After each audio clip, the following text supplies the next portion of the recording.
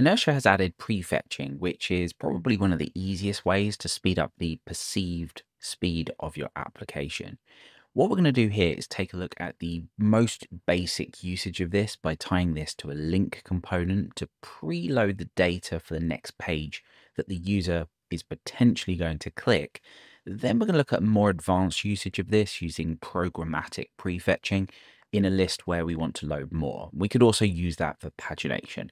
Anything where you have a bunch of records and you want to load more, either by pagination or some sort of infinite scroll. So let's cover the basics first. Before we start, we're going to go ahead and create out a new route for this. So let's not even bother with a controller here. Let's just go ahead and copy over this dashboard route and create this out as a user's route so we can see some information here. Let's go ahead and render out a user's page and we'll pass some data down.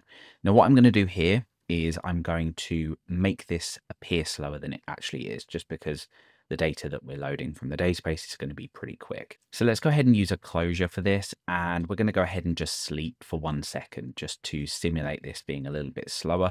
And finally, we'll just go ahead and return all users here. So let's just say user and get.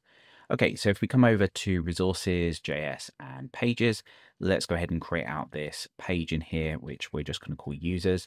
And we may as well just go ahead and steal the dashboard template just to make this a little bit easier. Okay, so let's go ahead and set the title here. Go ahead and set the header. And what we're going to do is just dump out all of the users that we're passing down onto this page. So let's bring in define props here, pass down our users as an array, and we should be good. So let's go over to the users page and take a look at this. And there it is, pretty straightforward. And we get that 1 second delay to load that data in. Okay, let's tidy this up by giving this the name of users, and then we're going to hop over to the authenticated layout and we'll add this to the top navigation. So let's go and add in a new navigation link in here for this user's page. And the goal here is to preload this data before the user even clicks on it. So that 1 second delay that we've simulated doesn't quite seem like we have a 1 second delay. So let's go ahead and add this to our navigation and let's take a look. Okay, so if we start over on dashboard, of course, when we go ahead and click on users, this is going to take around a second and then it's going to show the data. Let's go ahead and look at the easiest way that we can prefetch this data. And that is simply on a link element within Inertia, which is actually behind this nav link. We'll take a look at that in a second. Is to use prefetch. Now navlink is just part of Laravel Breeze. Behind this it does use the link component, so you can use this directly on a link component, or if you want the props that you pass in to fall back and go onto the component inside of here, that's going to work as well. Okay, let's go over and try this out. So I'm going to go over to the dashboard. Now what I'm going to do is hover over users and then I'm going to click on it. Now you can see that was almost instant. What's happened here is as we have hovered, and that's the default JavaScript event, this has preloaded this prop in the background and all the other data required by this page in the background. And then when we click on it, that data is cached and ready to display on the page. We can demonstrate this by just opening up our network tab. So let's pull this across to here and let's open up our network tab and filter by fetch XHR. So I'm going to head over to the dashboard, and this might not work because of caching. We're going to cover that in just a second. But when I hover over users, you can see that behind the scenes, that request was made to preload that data. And if we have a look at this network request, you can see that sure enough, under the props, this has loaded all of the user data for us. So really the easiest way to get started with prefetching is just to add the prefetch prop to any of the pages you think your users are likely to navigate to most often, or the ones that are going to be slightly slower. Of course, it's more important to optimize for speed before you start to prefetch. It's not something that you can just use to get away with having a slow application, but it does really help improve the perceived speed of your application. Okay, so I spoke a little bit about caching. Now let's take a look at how we can adjust the cache duration of this. This data needs to be cached because otherwise it's not going to be available when we hit the next page. Let's go ahead and say cache for, and let's choose a really low amount of time here. So let's say 1 second. What that means is when we go ahead and hover over this and then go ahead and click on it, that works. When we come back to this though, it's going to make the same request again because we've got a very short cache time. Let's go ahead and adjust this, and we can use values like 1 second, 30 seconds. We can even use things like 5 minutes. Or if you want to provide a millisecond amount, you can go ahead and bind in that millisecond amount. So this would be, of course, 5 seconds. Let's go ahead and switch this to 5 minutes, and let's just take a look at how this works. So we'll pull up our network tab here, pull this in a little bit, and let's have a look. So I'm going to hover over users. I'm going to click on it. By the time I've clicked on it, that data has been loaded. When I head back to dashboard and hover over users again, notice that we don't get the same network request. That is because this data has now been cached.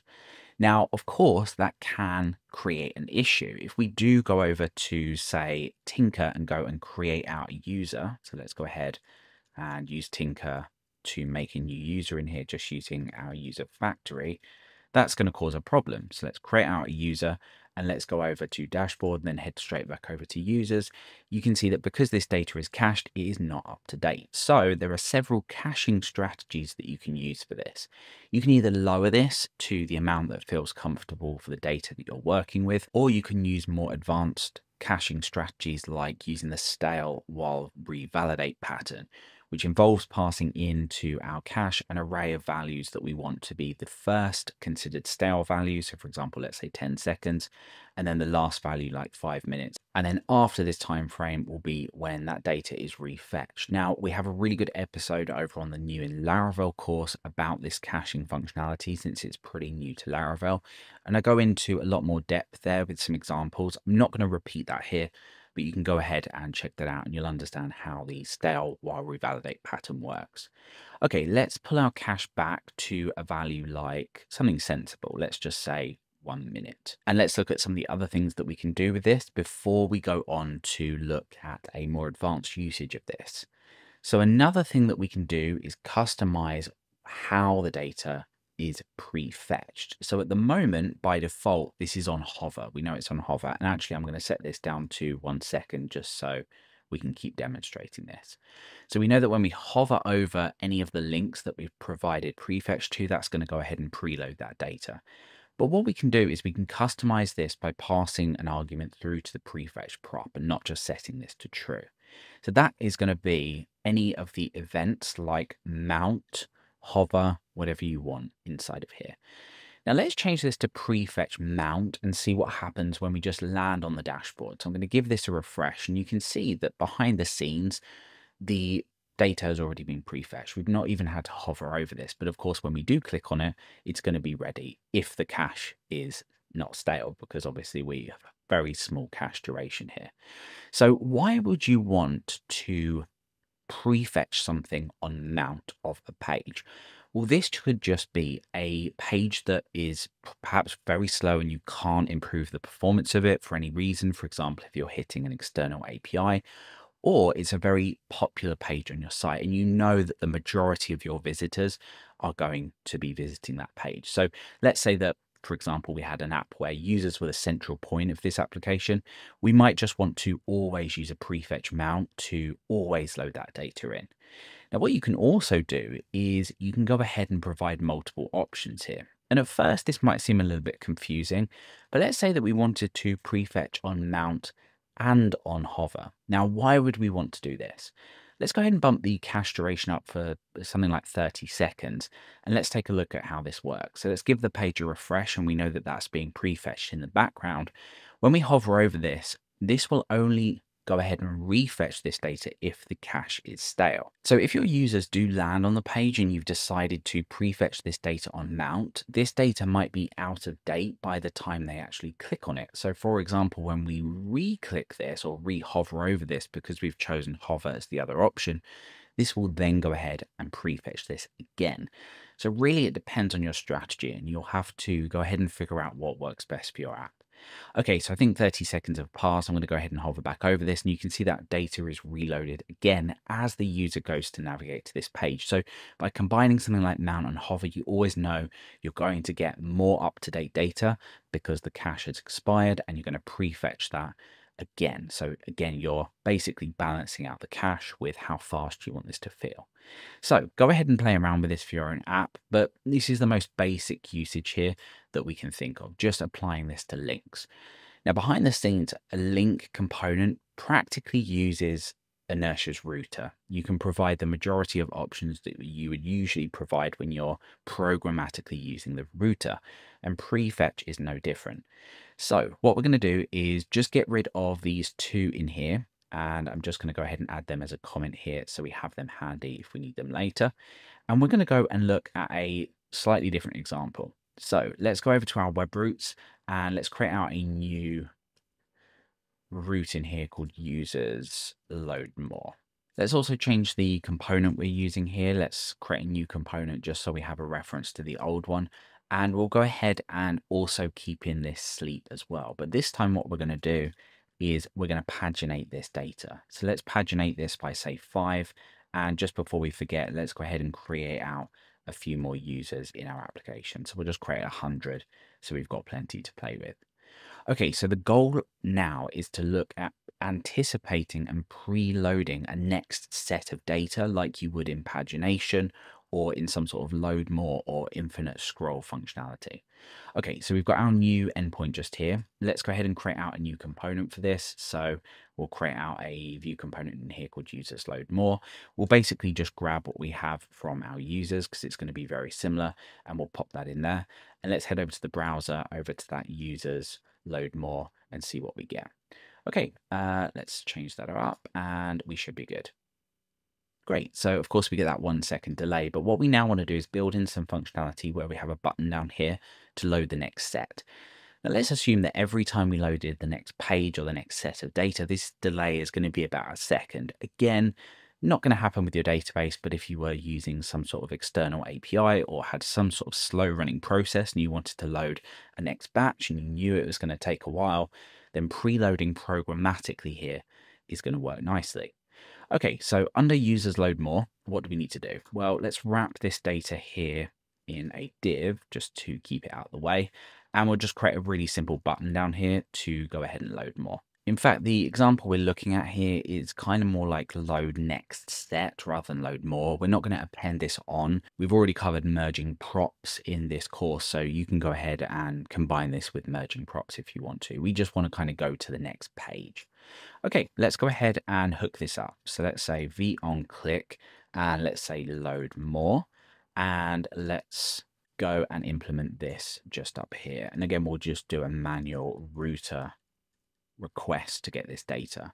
So we want to set this as an object because we're now going to have a pagination object in here.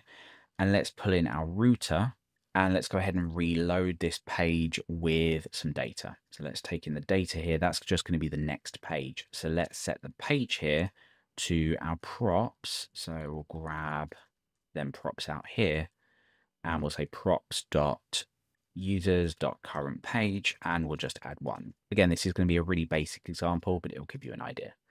Okay, let's make sure we pull in our router here and we should be good. So what we should now be able to do is click to load the next set. We'll get a 1 second delay, but you can see the next set of data is now being loaded in.